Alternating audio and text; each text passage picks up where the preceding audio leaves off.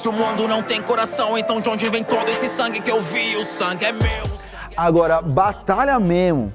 A primeira vez que eu saí de casa e fui batalhar, colei na Santa Cruz e ganhei. A primeira vez que eu batalhei, eu ganhei a Santa Cruz ali aquele sábado, tá ligado? Eram 3 batalhas, daí eu batalhei com... A minha primeira batalha, eu não lembro qual era o nome do MC, batalhei contra um menino que eu não conhecia, ganhei dele. Minha segunda batalha foi contra um dos meus melhores amigos, o Artigo, MC Artigo, a gente tinha um grupo e eu batalhei contra ele, ganhei dele. E aí na terceira batalha, que eram 8 MCs, né, peguei o Emicida já, logo na final. Ganhei dele também. E ele já tava famosíssimo, porque ele já tinha ganhado várias. Eu já tava vendo o corre dele, tava pagando um pau assim, pô, mano, rima pra caramba, né?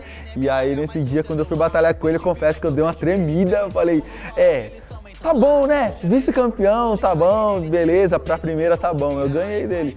E aí levei a folhinha pra casa e fui campeão na primeira vez que eu batalhei. É só o resultado da minha fé.